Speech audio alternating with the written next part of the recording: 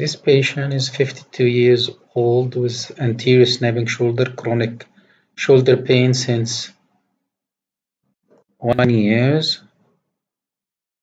As we see here in the ultrasound finding, we see large calcification of the subscapularis tendon causing impingement under the subcoracoid, causing anterior impingement of the shoulder with a snapping of the shoulder.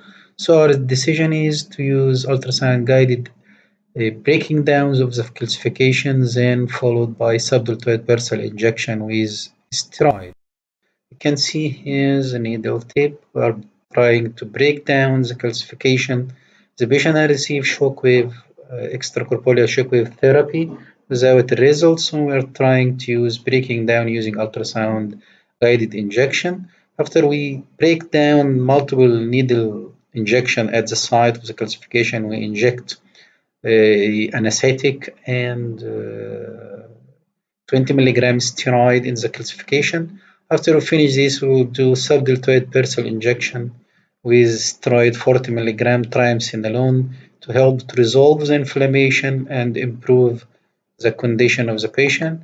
After this 2 weeks follow-up, we don't have any snapping of the shoulder, and the patient have gone 70% from the patient pain. So this is a successful ultrasound guided injection of calcification, breaking it down, and subdeltoid bursal injection with steroid.